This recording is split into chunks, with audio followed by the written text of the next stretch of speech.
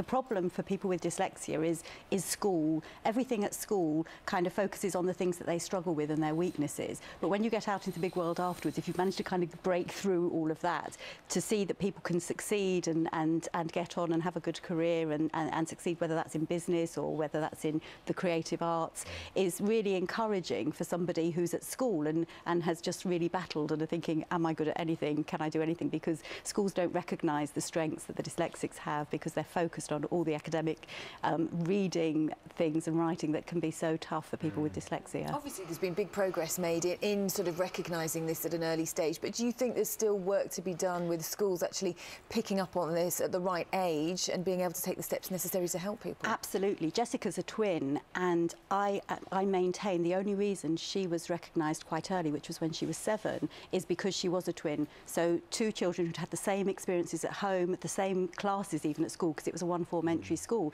You had one who could read the Sunday Times and one who was struggling to read the words cat and dog. You couldn't put it down to there's a lack of books at home or anything like that, the parents aren't reading to them, because you could see the contrast.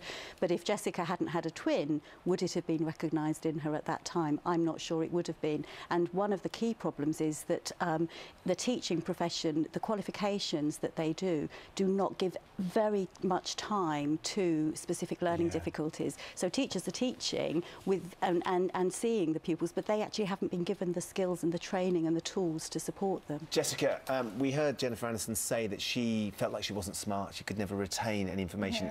Is that something that you've experienced? Yeah, because I was compared to my brother, my twin. Like, I was always like seen to not be like picking things up as quickly as him, so I was always compared my whole life, and so I always felt, oh, maybe I'm not like good enough, like I'm just like a bit stupid, whatever.